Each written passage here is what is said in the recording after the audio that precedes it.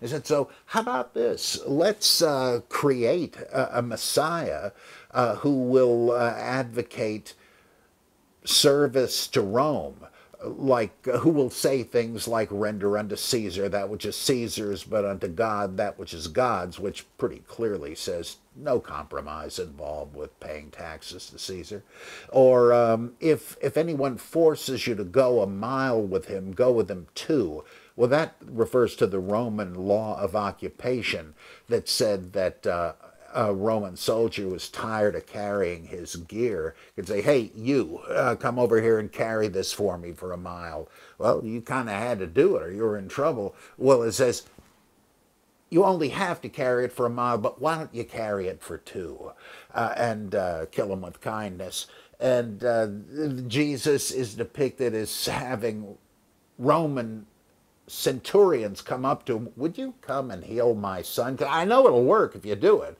And I'm seeing you command these demons and all that. And Jesus says, wow, get a load of this. I've never found faith like this in Israel.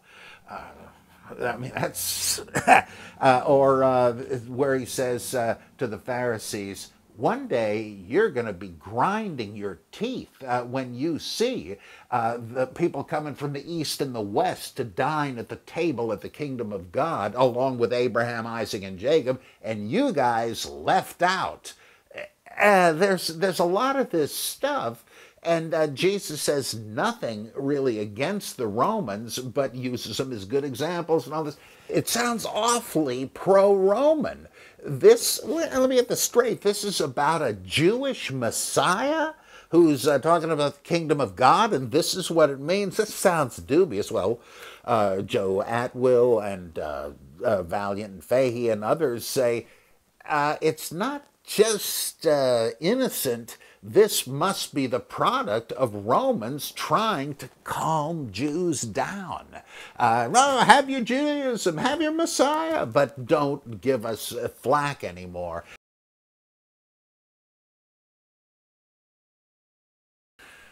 Their theory puts in a new light the argument of SGF's Brandon.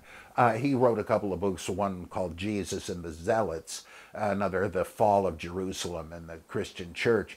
And he says he noticed these pacifistic things, turn the other cheek and all that. And he said, they're telltale signs that the Jesus movement was a violent revolutionary movement, the so-called cleansing of the temple and various other things that are pretty striking.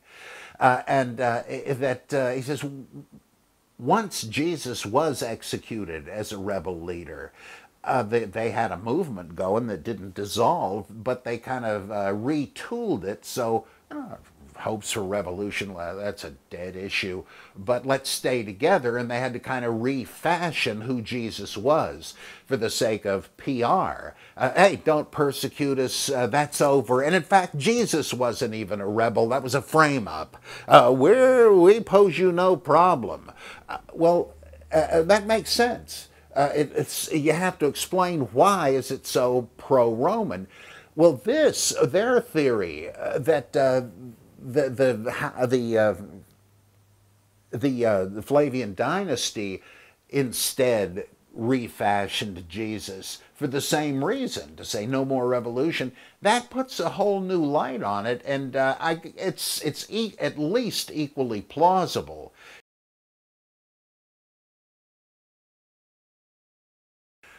One passage in the Gospels that's very interesting in regard to the pro-Roman thing I've mentioned already is where Jesus is asked, is it lawful for Jews to pay taxes to Caesar or not? And this, everybody recognizes that this is a kind of a setup, that if Jesus publicly says, oh yeah, what the heck, pay him the tax, there are going to be some Jewish radicals that say, this guy's a traitor. You can't pay taxes to the pagan Roman state. Maybe we ought to get rid of this guy. If he says, no, it's not lawful for Jews to do it, to just tell them to stuff it, well, he's going to get in trouble with the Roman authorities. So how does Jesus slip out of it?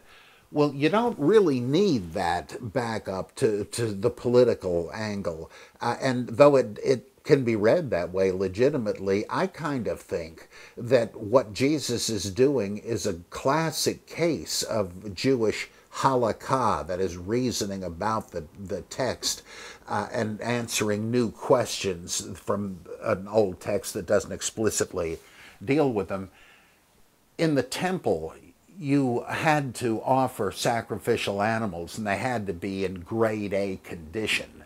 So rather than risk bringing the sheep or whatever from home and risk it breaking its leg on the hillsides on the way, they said, look, we'll have the animals here. You can buy them at the temple, and they'll be approved already.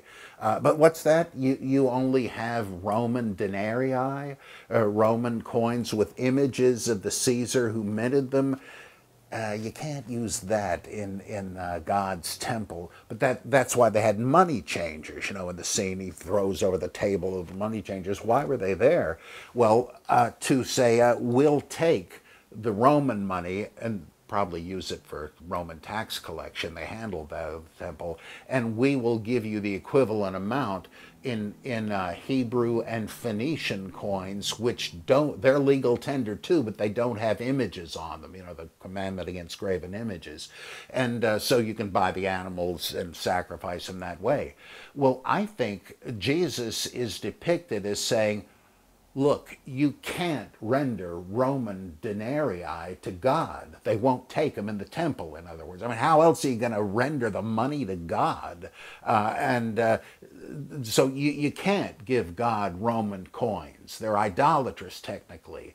And since you can't do that, what is the compromise involved in giving them back to Caesar? I mean, he apparently owns them, his face is on them, so there's no compromise involved.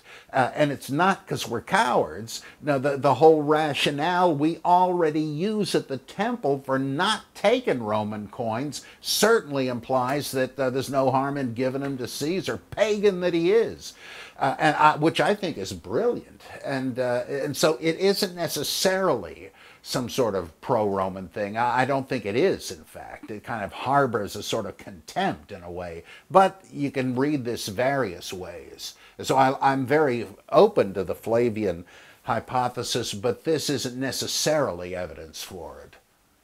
Jesus actually points out that it belongs to somebody when he says, "Show me the denarius," which is what it says in the Greek.